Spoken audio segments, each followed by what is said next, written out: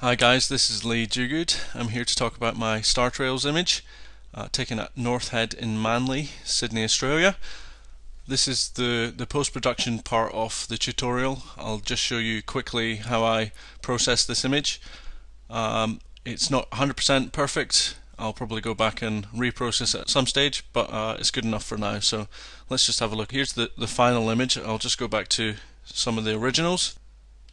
Here's the base layer I've taken from the raw editor in Photoshop. This is the 30-minute exposure taken for the stars.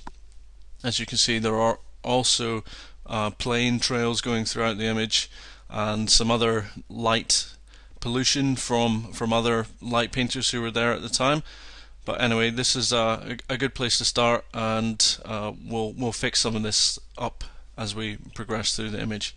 So the first thing I did was to actually do a second copy of this bottom layer and do some noise reduction. As you can see, it's got a bit of noise in there, so let's just put this layer on, and you can see it's been reduced a bit. I'll probably go back and further refine this, because there are some issues around the edge of the bunker where there's a slight glow because of the noise reduction. You can see it's a nice clean edge here, but as I've reduced the noise, it's given a bit of a brown murky edge to it. So it's good enough for a quick job and for posting on the web, so I haven't bothered about it. If I go back and print it, I'll fix it up. Okay, so the next thing I did was a curves layer. I did an auto curves. As you can see, there's not much adjustment there, but what I did do is an S curve to give the image a bit more contrast. So this is all just work on the sky just now. I'll add in the foreground detail later, so I'm just trying to get those stars a bit more punchy. Again, here I've just added a curves to make it a bit brighter, bring out those stars a bit.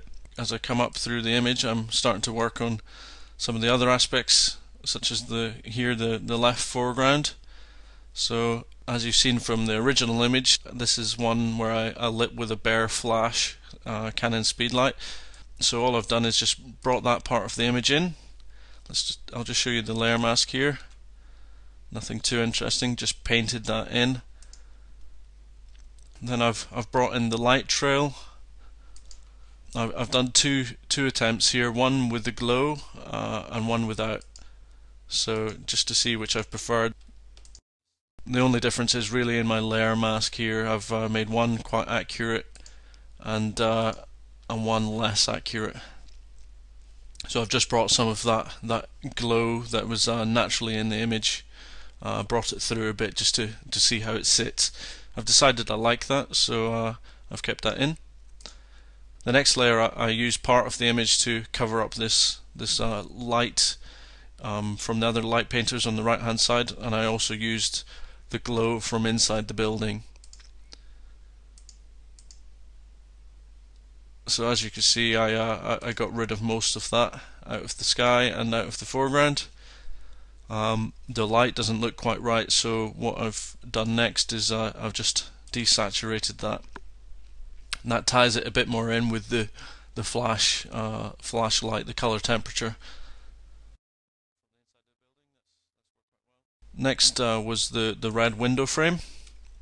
I'll just show you the layer mask there. So all I've done is I've allowed this layer to show through, and then I've obviously taken out where the trail of light is, so I don't interfere with that.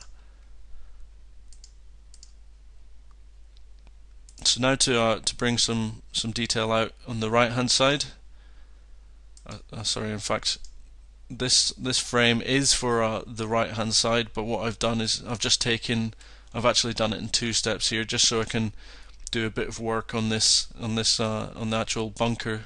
So I've done these two are actually duplicate layers, but they've both got different layer masks. So this initial one was just for the bunker. So I've brought in some of that cooler light from the speedlight, and then I'll just show you the layer mask there. It's not 100% accurate. I've just got the magic wand and selected it. So I felt it's a bit bright, doesn't sit in the image quite right, so I've done a curves adjustment to give it a bit more contrast, and I've also just I've done the same again to the overall image. This one is just a clipping mask, so it's only affecting this layer mask, and this one's an overall contrast. So just pulling down the shadows a bit and increasing the highlights. So we're getting there anyway. I've brought that image again. I've just duplicated it onto this layer, and I've decided it's too dark in the bottom right, so I've just brought in some detail. As you can see with the layer mask there, it's just for this area. And then I've given that a bit more punch, a bit more contrast with another curves layer.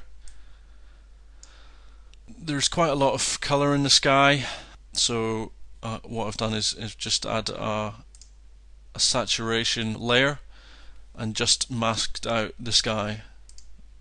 So as you can see, I've excluded the bunker, excluded the foreground. Now I'm just working on the sky.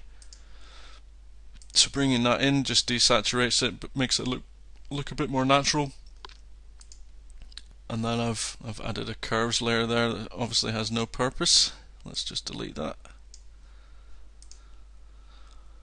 I've added a bit more contrast. This is another clipping mask. So I've added contrast into the sky there. So this clipping mask is only affecting this layer here and this mask. So and then what I've done is, just to sort of pull your eye into the image, I've just darkened that bottom. So that just focuses the eye into the middle of the image. Next I've combined all the layers and I've just given it a clean up. As you can see, there's a few lights here that I want to get rid of, a sort of light patch here. So I've just gone in and with the clone tool I've just put some black areas to clean that up. When I did the light painting, there was actually, in retrospect, I probably should have lit this door here, this nice rusty door, just because it was quite interesting. I think it's an interesting part of the frame. So what I've done here is just brought a curves layer in, just lightened up that door. So I've really given it a good shove here. So that just brings that door out and makes it part of the image. So final layer, I kind of felt this was too dark. I've posted this twice, and this is the second attempt. All I did is just add another layer and just brighten it up a bit, just to bring it out. I think it was just too dark. As I said, I'll probably go back and reprocess this and maybe get the noise reduction correct and do the layer masks a bit more accurate. But overall, I think it's worked well. Hope you've learned something. Thanks for tuning in.